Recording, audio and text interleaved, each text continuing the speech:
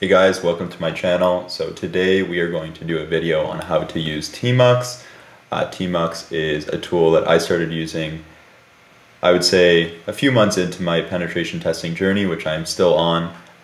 When I first started doing penetration testing, I was completely stuck to the terminal and things became overwhelming really quick, and tmux is such a good and helpful tool. So before I go into the custom configuration for tmux, I want to show you guys a few examples of why tmux is so beneficial and why I highly recommend using it. So when I first started penetration testing, I used a bunch of tabs in Windows open at the same time when I would attack boxes on Try Hack Me or Hack the Box, and it quickly got really overwhelming. Let's join a tmux session we already have. Don't worry too much about this session and how I'm entering these commands. I will explain them in just a bit. I just want to show you guys the power of tmux. So right now, you can set up your windows in tmux. So as you can see here, we have 4 windows, and you can set them up and rename them to however you'd like. So I can jump to my 0 window. I can rename this, let's say, nmap, scan. I can go to my 1 window, rename this enumeration, and so on. This is really nice, as you can keep track and place different processes and things that you have going during your attacking in certain areas. The second reason that I'd recommend using it is, let's say you want to run a certain command. Like, let's say you're doing nmap. Let's say I'm doing a port scan. For this example, we'll just do a port scan on my own host. But assume in a real life example, you do this on an actual machine. This is going to take some time to load. And let's say in the real world, you don't know if this IP address is actually up. You don't know if this computer is actually turned on and you can actually scan it for ports. So to check, instead of having to close this window or opening a new window or just canceling this command and checking that computer is up, you can split your terminal and you can ping your IP address. Now you know that this nmap scan will be successful, likely because you can ping it. So these are the 2 major benefits of tmux that I find it really helps my workflow when I'm doing penetration testing.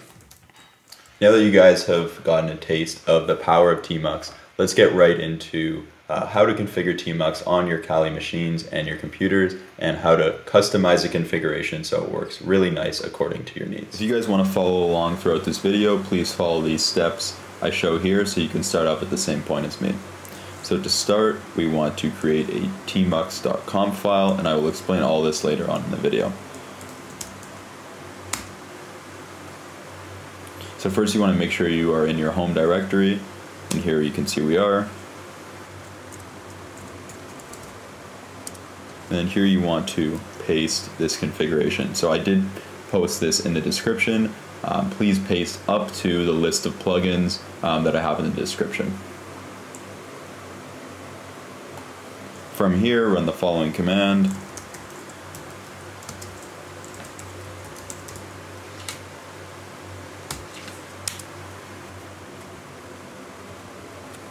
And run this command to ensure you update your settings so they're now updated to tmux for your current logged in user.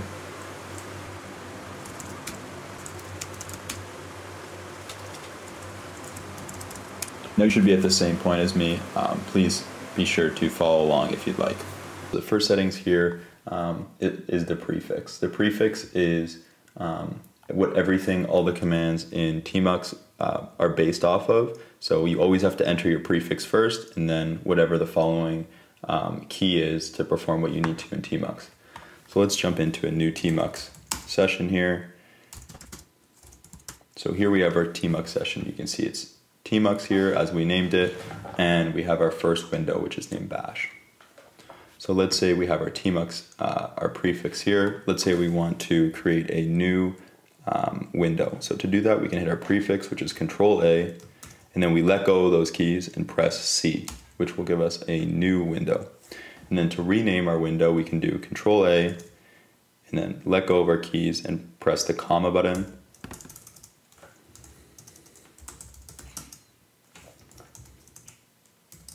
So now we have a window renamed here. And I won't be going through every single shortcut key in tmux in this video, but if you do want the shortcut keys in tmux, you can simply press your prefix key, Ctrl A, let go, and then question mark, and now you will have a pretty good summary of the tmux keys that you can use. All right, so let's go to our search mode. So for search mode, the default in tmux is emacs. We changed our search mode to vi. So let's say we want to see our nmap.help page. In tmux, you're not able to scroll up like you are typically in the terminal. Instead, when you use your scroll wheel, it will go up to your previous commands that you may have typed previously.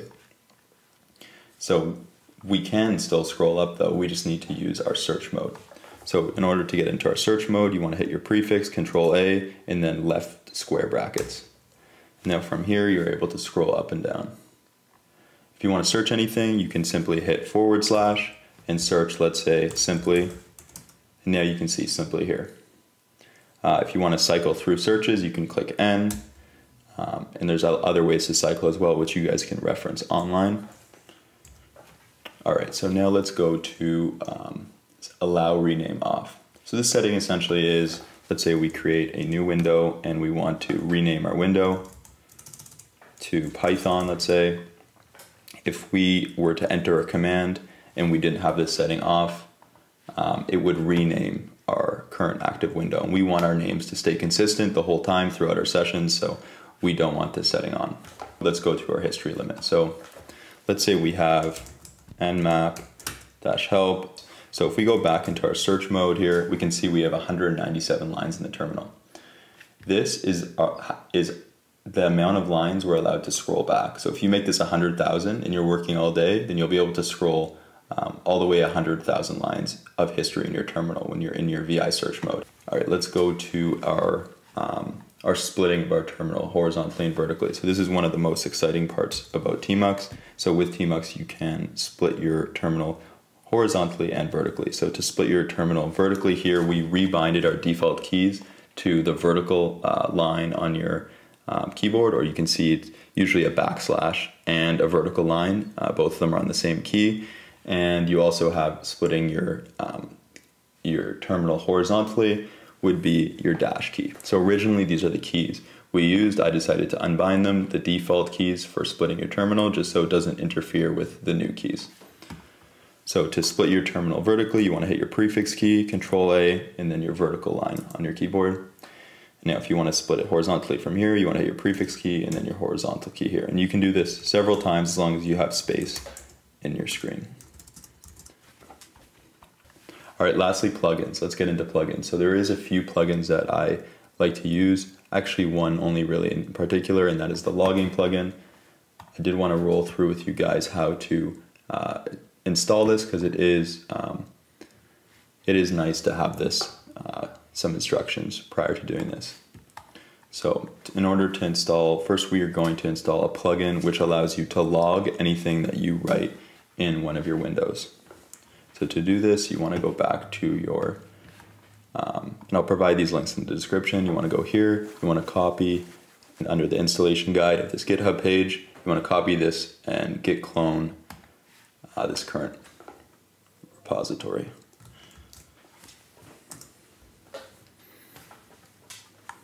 So once you git clone that, you want to add these settings to your tmux.conf, this page we have here. So we want to go here, we can simply copy and paste this, paste it here,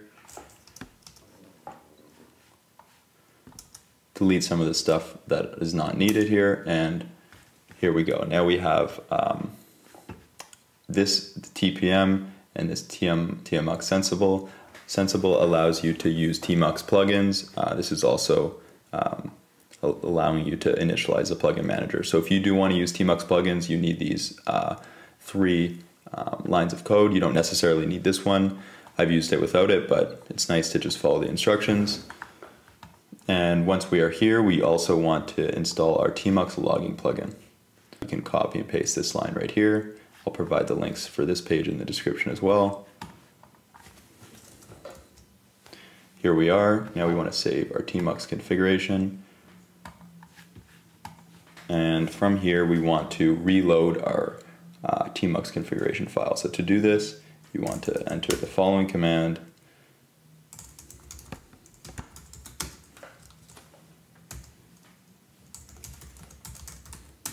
So now we've reloaded any changes that we've made, and now we want to load the actual plugins that we just added. So we just added 3 plugins. So to do this, you want to hit your prefix and then capital I.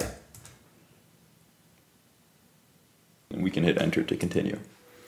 So now if we do want to log everything that we've done on this specific window, let's say number 3, let's say we're in a penetration test, or let's say we're even on the OSCP and we want to log everything we've done in this window. Maybe it could help us with reporting or purposes. We want to hit our prefix, and then we want to hit Option Shift P, and now it'll save this entire command history to a logging file, and this will be directly in your home directory. You can see it right here, and we can go into this file if we'd like. And now we can see the history of everything. There isn't much history here just because we just installed the plugin, but this is the history we have so far. Thank you guys for tuning into the video. If it was helpful, please do give it a like. I do recommend practicing some of the commands in tmux and the shortcuts. It will take a little bit of time just to adjust, but it is so worth it. I'm telling you, it is very helpful. I do want to give a shout out to Ipsec. Ipsec was the one who inspired me to use tmux. He does walkthrough hacking videos on YouTube for hack-the-box machines. He is an absolute genius, and I highly recommend checking him out. If you want to see videos like this in the future, consider subscribing, and I will see you guys next time.